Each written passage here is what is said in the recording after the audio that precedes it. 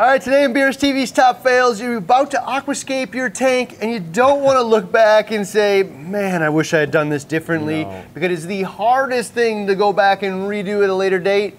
Today's Top Fails is definitely for you. We've got decades of experience and failures in just this topic under this roof, so today you're gonna learn from us so that you can do it right the first time. All right, so number one is something that almost no new reefer will think about, but should, and even some of the seasoned pros are not putting as much effort into this as they should, and then they'll regret it later. What is it? This is not considering flow and eliminating dead spots in the tank. So can I place a power head at the very bottom? Can I get all of the detritus in places it'll build up, eliminate those kind of dead spots there? And can I do that where I'm not affecting like future coral placement? So if I'm pointing a power head at the bottom of the rocks, do I not want to have a coral there that's getting blasted with flow? Yeah, so this is like the SPS nuts out there will go, oh yeah, man, I need to get flow. I need to think about how I'm going to provide flow. And you might think I got 50, 100x flow. Yeah, well, yeah, right where they're aimed. But in that dead spot, like between your two rock structures, it might be 2x flow, right? So think about how you're going to eliminate those dead spots. But also in reverse, let's say I got like a Euphilia dominant tank, right? Or an enemies or whatnot. So in that case, I got to think flow. How am I going to provide flow to this aquascape that isn't going to just blast them all the time, right? So think about flow and how you're going to solve that when you're building your aquascape. When you're done with your aquascape, think, this is where I put my power heads. Oh, maybe I should make a couple of changes here.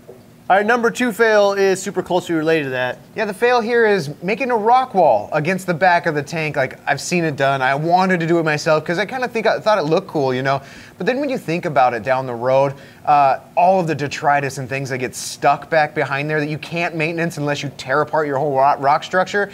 And even to the point of like, some fish go back there and hide and you'll never see them again. And I want to enjoy those fish. Yeah, so here, this is one of those things where it's a bigger fail 3 years from now when all that stuff's piling up and you just can't get it out of there or clean the tank properly. Year one, maybe not a big deal. But really, if you think about it, a lot of areas your tank may have that like 100x flow or whatnot, like right in the front. But what about behind it? If you can move the rock off of the back of the tank, now I can create flow that's going all around my rock structure. I can create turbulent points where it meets in the middle, will actually come out between the rocks. It's just a way, way, way better option if we can get the rock off of the back of the tank. And number three fail I've been guilty of over and over and over again. What is it? This is aquascaping your rock too high. So probably stems from, you want your tank to look cool when you're, from day one, it has nothing in there. But when we have it too high, the 160 is a classic example of this. The corals are up against the water. They only had the top 3 inches to grow. We didn't think about it because we wanted to look cool day one. Yeah, so think about where you're going, not where you are today, and you'll have way, way, way better success. And so I'll just take a rule of thumb. If you're doing an SPS tank, a vast majority of the aquascape shouldn't go higher than half of the tank because the corals are actually going to fill up the other like 6 to 8 inches, and you're going to want some amount of water that goes across the top, right? And if you're doing an LPS tank, maybe the top 2/3, most of it shouldn't go above. It's LPS is easier to manage in many cases, but think about the corals that you want. Think about where you're going rather than where you are today, and then build the rockscape so it doesn't go all the way to the top. All right, so the number 4 aquascaping fail, super, super common in smaller tanks. A lot of us have done this. Yeah, the fail here is putting your aquascape too close to the glass. I've been recently guilty of this one myself. In my 60-gallon cube, I was just putting the branch in there and I didn't think about some of the points and where my cleaning tools and my algae scrapers might run into the rock, and now I can never clean that part. Okay, I saw this and immediately thought, he's thinking about where he is today and not where he's going. Because not only is it like within a few inches of the glass, but the corals are actually going to grow out from there too, and you're going to have to clip them away from the glass. It's going to end up looking kind of funky. So in my opinion, he should go through and cut off just a couple of the branches that are the closest and then be happy with it later rather than trying or deal with it today so you can be happy with it later rather than dealing with it down the line. So really, again, just a case of think about where you're going, think about the corals are going to grow, think about maintenance. Don't think about what the aquascape looks like the day that you turn the lights on. All right, so the number 5 fail is actually kind of closely related to sometimes a big wall of rock and really, really large aquascapes. But number 5 fail is? Yeah, this is not leaving yourself room for a little island or some coral that you want away from the rest of the aquascape, especially those corals that tend to disperse themselves and overtake tanks. So leave yourself some room and put a little island out there, throw them on there, and that it won't bother the rest of your aquascape. Yeah, so we're talking like zoanthids, GSP, mushrooms. We're talking xenia, but we're also talking like encrusting corals. So in the 160, there are several encrusting corals that I wish we never put in there because they just like grow over the stuff that I really like. Yeah, it's true. But I also like the encrusting corals, but I just want to put them in places where they're easy to manage. So putting islands in there, and like when you're building your aquascape, leaving an area, you know, for a little island to be that I can put some of those things on, and if they ever get overgrown, I can just fix that one rock rather than the entire aquascape. All right, number 6 is something all of you that are doing this for the first time are absolutely not thinking about, but you should. And even again, the pros, probably not always doing this as best we could. Yeah, this is not thinking about fish habitat. So places for territory, places for them to just kind of like hide and, you know, based on the nature of the fish, you know, some like to perch, some like to be deep in the rocks, some like to places to swim. But you got to think about this stuff when you're making your aquascape and provide for the fish, especially when it comes to like territory issues. Yeah, so I think there's 2 things. One of them's for you and one of them's for the fish. For you, all of these fish are actually going to want to hide at different times, you know. Do you want them to hide like behind your rockwork where you can't see them, or do you want them to hide in plain sight, right? So create areas in the tank where they can get a little shelter, you know, escape some of the aggression from the other fish, but also where you can see them, you know, you'll get to enjoy it, they'll be thankful for it. And then closely related to that is the second piece is, if you just have a wall of rock and the fish can't like actually go into any part of it, well, now they can't escape each other's aggression very easily. So the more like 3D you can create of the aquascape, more areas for them to swim in and out of, you're actually creating more habitat and you're actually creating less aggression for the overall tank because they can escape from each other. And it's just way, way, way better for the pets that you're taking care of as well as visually for you.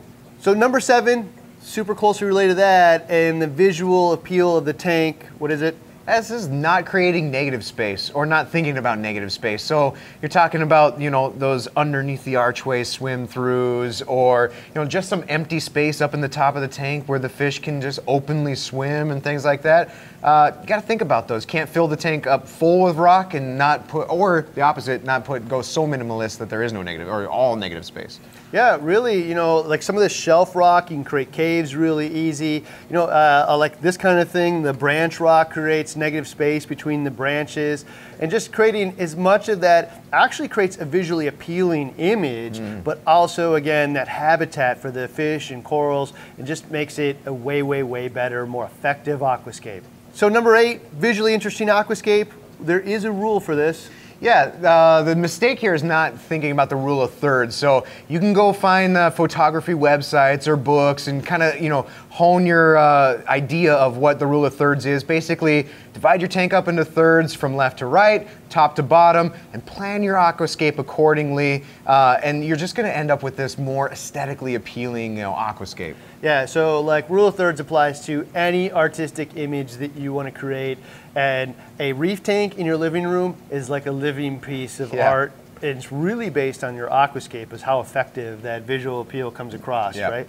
So again, you're going to divide it into thirds, and you're going to divide it in thirds both horizontally and vertically. And then at the intersection points should be the focal point for the eye, right? And they don't have to be through every last one of them, but you don't want it to be in the middle of any one of those blocks. And it's just a rule that applies to almost any artistic image. So think about the rule of thirds and how you're going to divide the tank up to create a visually interesting image. All right, so number 9 is actually go out and get some people's opinions. Share it online and see what other people think of the aquascape you created. Yeah, the mistake here is not sharing that, specifically like a 3D image so I can get the whole view of the tank from sides, top, bottom, whatever. But, you know, use something like Ask BRStv or go to the forums or, you know, share it with your reefing buddies or your local club. But put up different types of different, aquascapes. Like, hey, what do you guys think about this one? Or what do you think about this one? And get people's opinions, because some things you might come out with some good ideas of maybe there's a flow thing you haven't thought of, or maybe there's a structural thing you haven't thought of, and getting the community to help you out, solid tool. Okay, so here's the thing, is most of us don't want feedback that doesn't match all the hard work we do, but you do. Yeah. You do want it. You want it now, not a year from now when you can't fix it. True. So, sometimes online people can be kind of harsh. Good. Right? I want that feedback right now when I can do it. And the most valuable piece I can tell you is don't take a picture of it, actually. Shoot video. It is impossible for a 2D image on a computer or on a photograph to look as cool as the 3D aquascape that you just created. Yeah. So make sure you grab your phone and create a 3D video of what it actually looks like. You can throw an image in if you want to, but the video, as it changes, you'll be able to see the depth of field of the whole thing and really, really get how cool your aquascape is. But you want that feedback, so ask for it, and then people will help you create something you're really, really proud of. All right, so number 10 for me is not understanding the right tool, right job, and really what it is. Yeah, the fail here is not understanding the differences in rock. So you've got limestone, mined rock, you've got man-made rock, you've got cured live rock from the ocean. You've got all these different types of rock. But when and where and how do we use it? Yeah, which one's right for me? Yeah. Right? And so I'll just share a couple of different things. So Marco rock is the stuff that we use the most because it's often, inexpensive, pest-free and whatnot. It comes in different shapes and sizes. It's been mined out of the ground like a billion-year-old reef. It's full of all kinds of nooks and crannies. It's really cool. They have like machined pieces that are flat in the bottom to make great foundation pieces like this. You can stack on top of the shelf that we did in the 750s. Super awesome. You can create really cool aquascapes like that. Also, there's other types of rock out there. So the Carib Sea life rock, I think it's called, is very, very similar to that rock, except for it's been painted or dyed purple, right? So if you want purple rock from the beginning, willing to pay like a little bit more, you have that option. Also, Real Reef is an option. This is a man-made rock, so never was mined or came out of the ground, except for they soak it in ocean water for a couple of months, so it has like some kind of bacteria on it and other things on it. So it looks like this. If you watch the 5-minute guide, both of those tanks were made with the Real Reef rock. And then there's like branch rock from Real Reef as well. So if you're just looking for different looks, all of these rocks work, right? So some of these things do look more robust like day one. So the purple rocks tend to look like the live rock of old, like almost ready immediately. to go. Yeah. One of the cool things about building an aquascape, though, with that utilizes some of the branch rock is, say this whole thing is just covered in corals already, and like, oh man, I don't have any place to get my favorite corals anymore. Well, I can actually glue this guy right in, and all of a sudden now I have all this new area. So if you're looking to add pieces to an existing aquascape, the branch rock is a great way, instead of stacking a big boulder again on the side where you don't have room, there's one little connection point on the side there where I can add all this new available real estate for corals. So think about right tool, right job, and make sure you're getting the type of rock that is going to make the right decisions for what you want to create for your tank. All right, number 11 is something I see very, very few people do. Pet peeve of mine. You should do this. Yeah, this is not using little pieces of rock or rock rubble to fill in those gaps where your two rocks connect together. Something I had no idea about until I watched one of your old videos on aquascaping, and that was like one of the things you said. This rock is really cool, I can put it together, and then if I take this little piece and put it here, it's a seamless transition.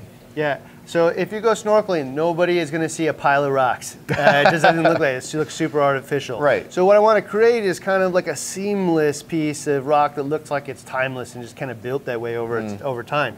And so if I just connect these, sometimes they fit together just perfect, right? And you can't see where one piece starts and one piece ends.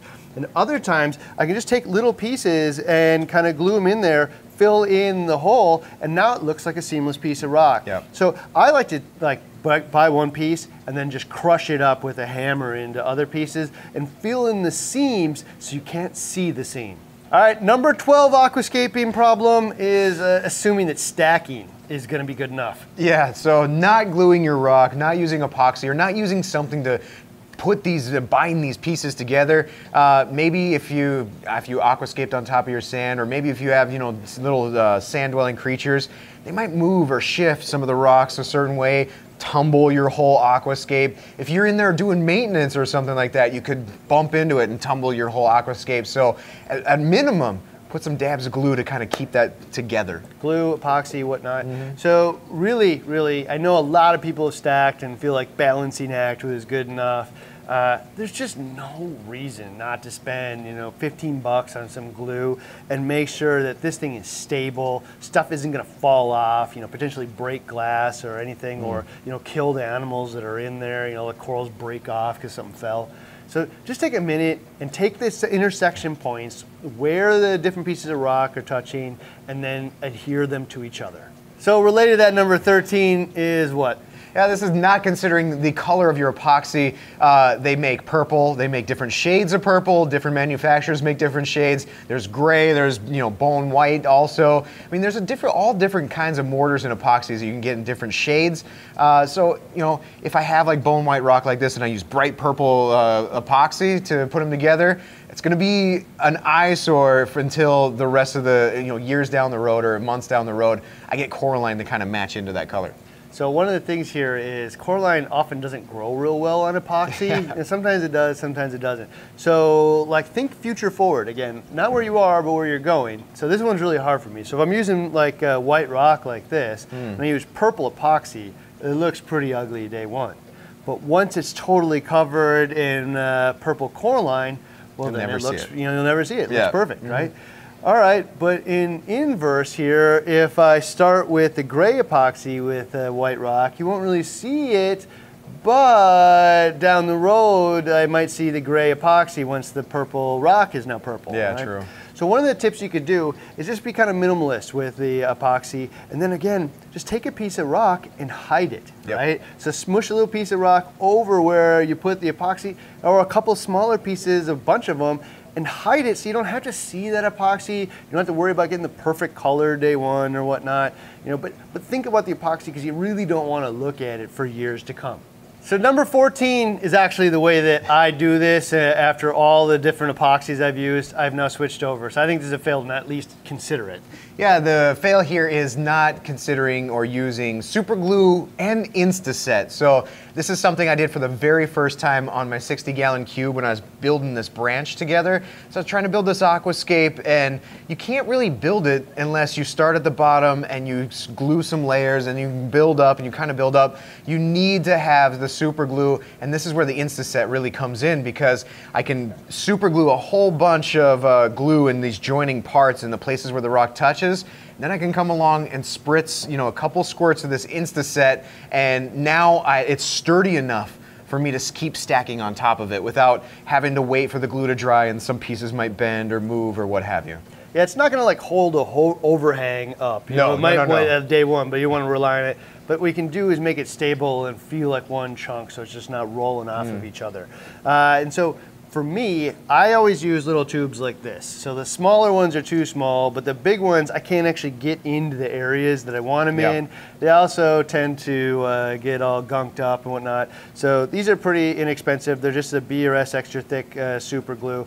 And so one of the nice things about this, again, over the bottle, is when I have a bottle and I squeeze it underwater, when I let go any pressure, it sucks water in there, which ruins the whole bottle. With this case, I can use these underwater, squish it, and it doesn't have the desire to refill with water again. I can go into any of the areas where one rock touches another rock and just fill in some glue right around that connection point. And I usually use my finger or something to kind of like, put it into a smooth angle so that you can't really see it. And for me, if you do this right, you'll never see the glue and you'll have a really solid structure. If you're doing it dry, you can actually use this. Yeah, one trick that I learned the hard way about using the Instaset is it may feel really solid right off the bat, because I mean, I put some glue down, I spritz it, and it's a solid connection. you do want to wait. I had to wait like 24 hours because the first time I tried it, I did all the Instaset, I did all the glue, my Aquascape looked awesome. I waited like a couple hours and then tried to set the whole structure in my tank and it all collapsed. So it doesn't set all the way through the glue, so you just let it sit for 24 hours, then go put it in the tank. Yeah, super glue, my personal favorite option for aquascaping and making a stable stack. All right, so number 15, if you're doing an aquascape specifically with Marco Rock, but really actually you did it with the branch rock too, really any aquascape, what is it? You should use this. The fail here is not seeing the value in the foundation rock. So yeah, like for my 60-gallon cube, I used foundation rock. The biggest thing here is that it manufactured the bottoms completely flat. So all of us are gonna aquascape, whether you're using sand, whether you're using bare bottom, all of us are gonna aquascape you know, on the bottom of the tank or bottom of ABS board first.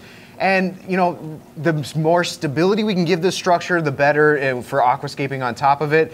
And there's nothing like the stability of a flat structure. Yeah, so there's two things here, really. Is the first is stability that you're talking about, right? So in this case, instead of having a big round rock that kind of rolls around depending on where the weight is, this thing right here is flat. It's going to sit flat on the glass. And then I'm just going to take a piece of rock here and stick it on here. And now it's super solid on there. I'm not worrying about the bottom piece rolling around. I'll glue it together in a couple of connection points and this thing's super solid. The other piece of it is just visual for me.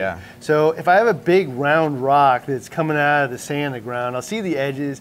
It looks visually to me like you stacked a piece of round rock on the bottom of the tank. I don't want that. So if I take a nice flat piece of foundation rock like this and I put it on the glass, it looks like rock is emerging from the sand, right? And all the edges are covered up a little bit with the sand. So it just looks like the whole thing's emerging from the sand. Way, way, way more natural look to it. And again, you don't even have to use this with only the Marco rocks. You could use this with any of the rocks. You know, once it turns purple, it's gonna be golden, and it's just gonna be a way more stable, visually attractive rock structure. All right, so number 16 is? This is missing the value of purple rock. So probably something that I think personally for me when I was first watching the BRS 160 may have been like, why are they using this fake looking purple rock? But now that it's kind of like been really popular over the years, and we did, you know, the 5-minute guide series tanks in it, I did the purple rock in my 60-gallon cube. I really like it because it's like day one. I've got a tank that looks pretty awesome and it's not bone white.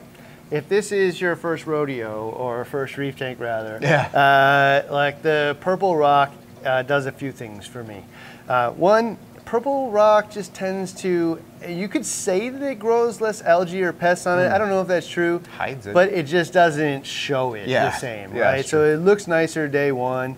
And eventually it's all going to end in the same place. But if you're worried about what it's going to look like for the first year, I will also say that my recent experience with the real Reef rock and those 5-minute guide tanks was pretty positive.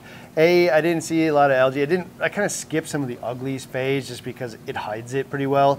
And you can see that this isn't like super bright, you know, artificial purple as well in some of it. So like I tend to like that color better in the tank because it doesn't just like pop at me and look like an artificial structure. So the real Reef rock is probably one of my favorites. And the fact that, you know, if you use it right away, probably, you know, it's been soaking in salt water for a long time. So it probably has some of that beneficial bacteria because it has that newspaper on it.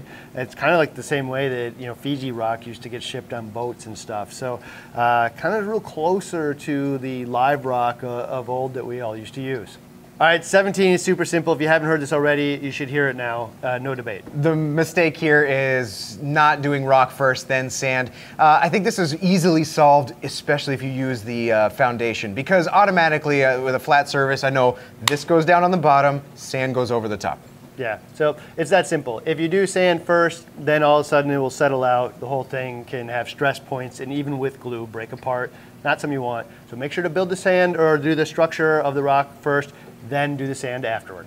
All right, so number 18, you can't really find true live rock that easily these days, and if you do, it's super duper expensive. Yeah. So related to that, what is the number 18 fail? Yeah, the fail here is not cycling or getting your rock before you have a tank set up. So, I mean, you've said it in a lot of videos. So if you're thinking about starting a tank or your next tank, go ahead and buy the rock now, put it in the brute trash can, or get it cycling, get it going now. So that way, when the time comes, you get everything else put together, you can just, shorten that amount of cycle time for your tank. Okay. So right now, if you're thinking, yeah, for sure I'm going to set up a tank in the next 4 months. Buy rock. Buy the rock today, get it into the cycle bins, and just got to start getting that like beneficial bacteria and biofilm on it. You'll be way, way, way more successful later, and you'll definitely look back to this video and say, I'm sure glad I did what those guys said. All right, so number 19. There is an instance where you shouldn't listen to us on that one. You're going to do it totally different. And what is that? Yeah, the fail here is not understanding that pre-cycling rock only works if you're going to aquascape underwater. So, I mean, what I don't want to do is have this, I've had rock in a bin for 4 months or however many months. It's ready to go. It's got this biofilm and, bacteria all over it.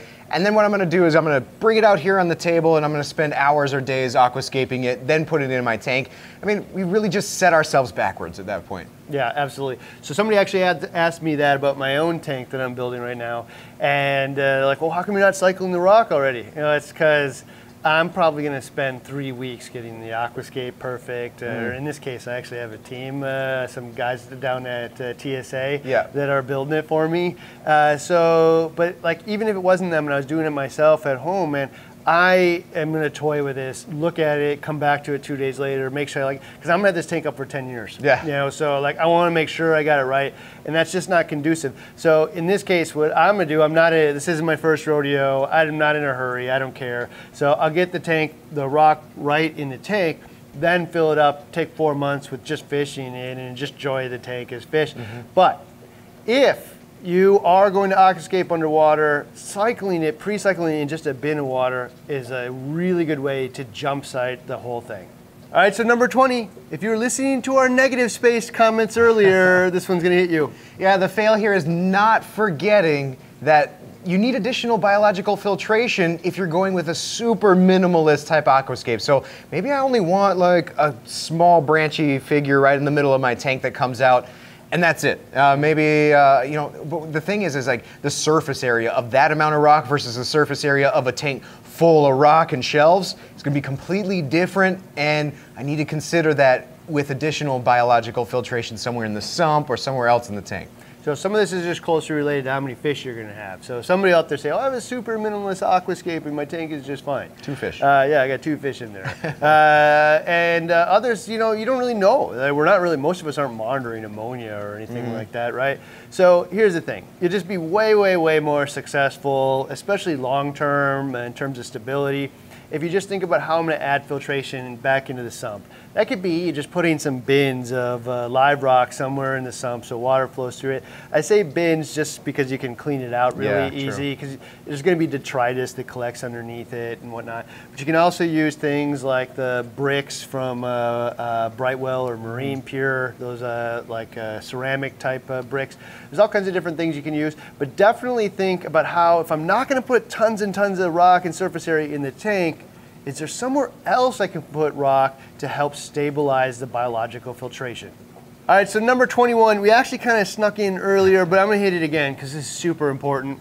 Yeah, this is not realizing that you can add branch later. If you run out of room for corals, stickheads, this one really hits home for, Acropora lovers and SPS lovers like myself. Terrence kind of brought this one to mind for me. When he used Tonga branch for his main aquascape, and when he'd run out of room to put branching corals, he would just cantilever like a branch in there, and instantly he's got more room to add more corals on. So, I mean, look how much extra room I got here. Yeah, instantly you can add all kinds of new area, especially for Acropora and sticks. So just really, really think about that. We'll hang on it too long because we already talked about it, but this is one of the more valuable tools in the aquascaping tool set.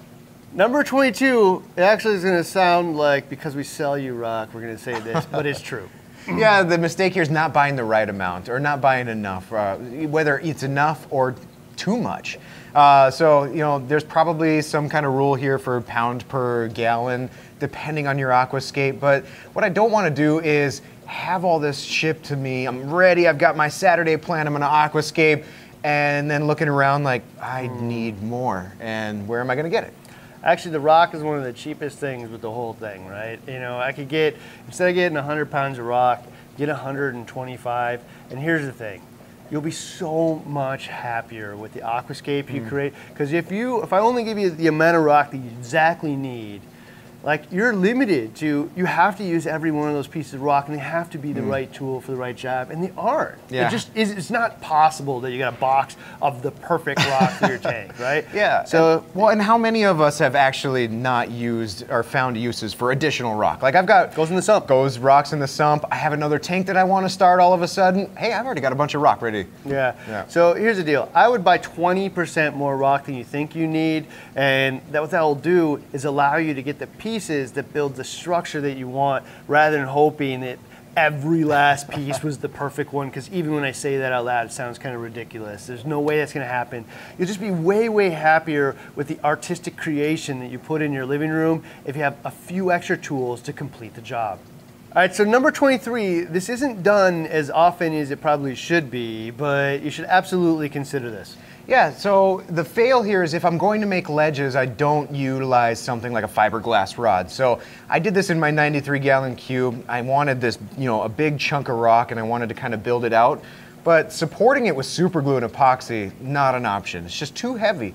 So you go to the hardware store and you can find fiberglass rods. I've actually found mine here in Minnesota in the snowy areas. We have, you know, driveway stakers, you know, fiberglass rods. They're bright orange, so you kind of really got to be careful about, you know, how you place them in the tank.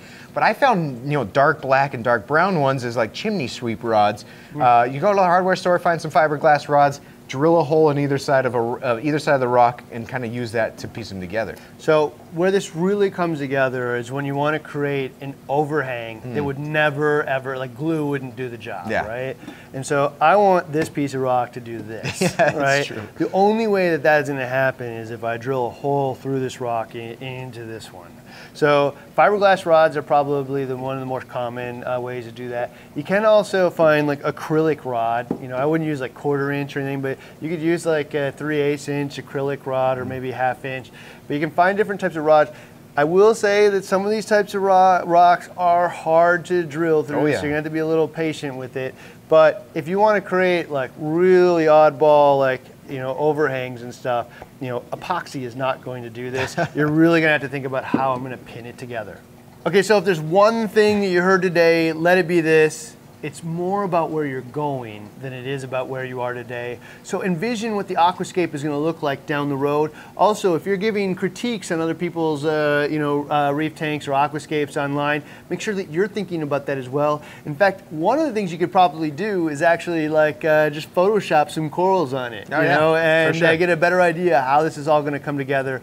But really, think about where you're going and just be okay with the fact that day one, it doesn't look as great as it will be later. In that case, later will turn out really, really nice. The takeaway here for me was probably the one that's overlooked the most, and that's thinking about flow today, not tomorrow when it's harder. But ID those spots where detritus is naturally going to build up. You know, ID those other spots where I'm going to need some additional flow if I want some corals there, or where I want to place a coral and don't want flow hitting it directly. I think the WWC Hybrid series about flow was our best episode that we've made on thinking about flow inside the tank and throughout the system. So if you want to check that out, you can do it right here.